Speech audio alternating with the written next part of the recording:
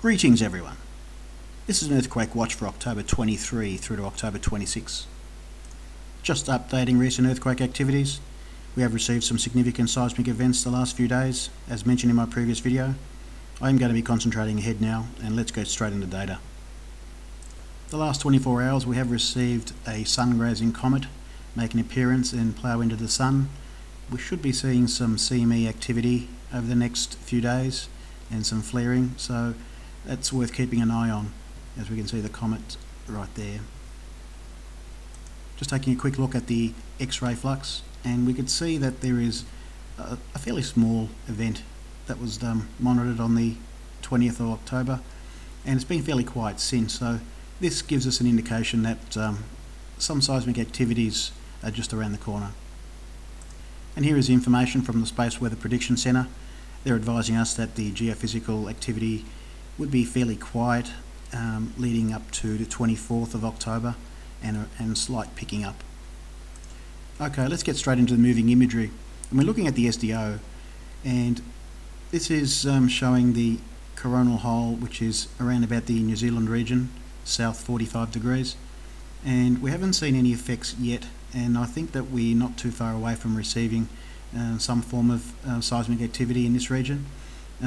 We can see the coronal hole is moving slightly, which gives us an indication that a fairly large event could be possible. Okay, we'll have a look at the solar monitor with an updated grid, and we can see clearly the coronal hole here, and it seems to be that we're going to be receiving a 6.5 quake in this region, I would think, and if we don't get one in this region, and which will probably be only the next 24 hours, it looks like we need to concentrate in the other coronal features which have just started to pop up. As we can see from Google Earth, the feature on the Earth seems to match quite accurately the coronal hole, and I'm not thinking that, although Christchurch has been fairly active for the last month or so, it seems that we may be receiving an event on the edge of New Zealand, off the South Island, and there is a fault line which runs around this region, and I would think that more than likely we'll be receiving an event just off the coast, and hopefully it's nowhere near Christchurch, but that's where I see the likely event to be, and the moon is probably about 5 to 6 hours away from reaching this point, so that'll be the watch for today, and I'll concentrate now on the October 23 onwards. Okay, getting back to the solar monitor, we do see a significant magnetic filament that's still attached to the sun. Now this data is probably about 12 hours old, so the filament has moved, and we'll have a look at the moving data in a moment. It'll show that this magnetic filament has exploded, and we'll have a closer look in a moment. Now it's important to note that the previous filament that was in the southern hemisphere did correlate with a Chile earthquake, so we could be seeing a significant event in this region, probably October 23 or 24.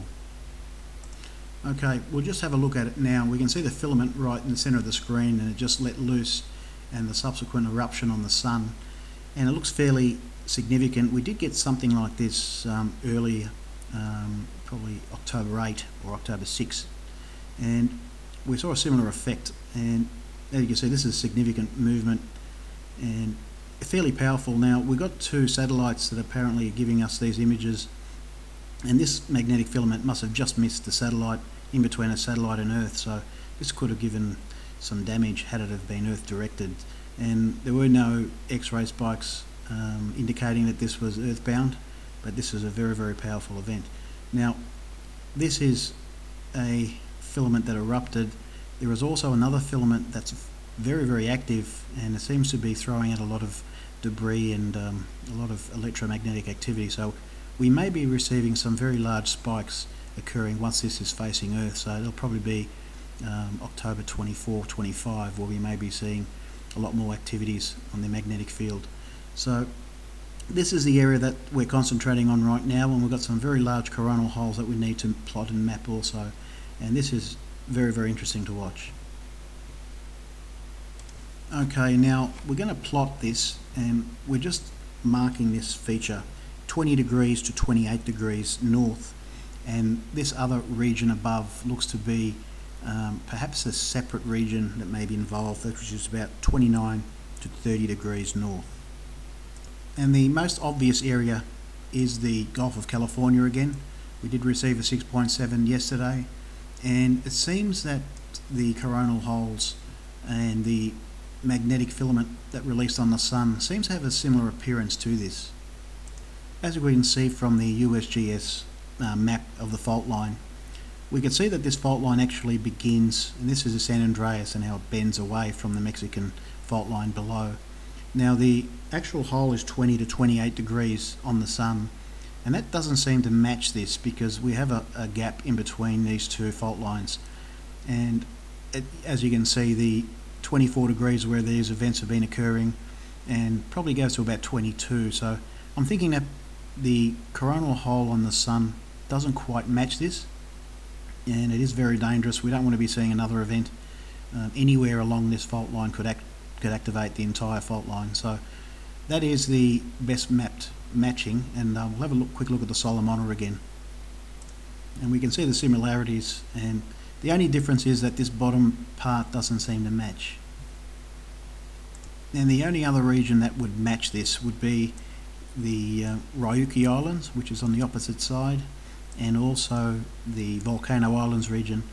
Now, I've been mentioning these areas the last few videos, mainly because the similarities within the solar features tend to show, and as we can see, the Bonin Islands, and just the thickness of this trench seems to fit a little bit better than the coronal hole, than what we're looking at. And I'm thinking that we could be receiving an event in this region, a fairly sizable event, possibly up to 6.8 to 7 in magnitude, either the Volcano Islands or up slightly higher up towards the Bonin Islands, even the Izu Islands. So this is just underneath the Japan region, and it would be in play. The only concern I have that if we do get another quake in the middle region here, that could really be dangerous, as we've had a 7.1 in Baja California early in the year, and the recent events underneath here in the Gulf of California. Perhaps a larger event in the middle here may trigger off a very dangerous event, so we hope that it's not in that region. Okay, going to be flicking through some stills now, the 171 and the 193 angstroms, and we can see some fairly significant coronal holes here, and we don't get a replica in both images. We see a very, very sporadic and some very, very significant reaches also around the equator that we need to look at as well. As we can see from the image, we can get a feel and a sort of an imprint here of the Philippine region and also Papua New Guinea. It seems fairly similar, and we can get a good grip on this coronal hole here as it's fairly well centered, and we'll be able to map these two areas now. Now that hole is absolutely perfect for the Celebes Sea, and there is the feature here just in the Indonesian region, just above the equator, just adjacent to the Malacca Sea. Now this area has been fairly active of recent months, and we could be receiving an event around the edges here. Seems to me it's going to be just above the equator region, and I don't think it'll be this high, although the coronal hole does indicate it would be around the edges of this plate line. So that'll be a significant watch for the next 2 days. There is another similar feature on Earth which seems to match this profile a little better, but it hasn't been active at all for a long time, 1967 in fact, and that's the Red Sea region and extending upwards towards Egypt. And I know this area is inactive, but the actual coronal feature ends at 28 degrees and starts at 20, so it's almost identical to what we're looking at on the sun, and there is a massive amount of volcanic possibilities underneath here, which could be the start of something perhaps, but it just seems that this fault line may be beginning to be active. Then the other region I did talk about in the previous video was Taiwan and the Ryukyu Islands. Now the Ryukyu Islands is interesting. It's an opposite mirror image of what we're looking at on the sun, and I tend to look for these things also, so perhaps there is another likelihood that this area may be activated also. So there are some regions, and I am expecting a few significant events, possibly 6.8 in magnitude and 6 in magnitude. And there's also another area in the southern hemisphere we need to look at. There is a possibility that the region in the Kermadic Islands may be affected again also. I see another coronal hole which is south 26 degrees extending down, and that'll be underneath the Vanuatu and this trench here of Loyalty Islands. Probably the best match would be probably in the middle here, south of Kermadic Islands, or the actual Kermadic Islands itself, which is just underneath the Tonga regions. So that'll be it for my earthquake watch. This is the event we did receive a few days ago.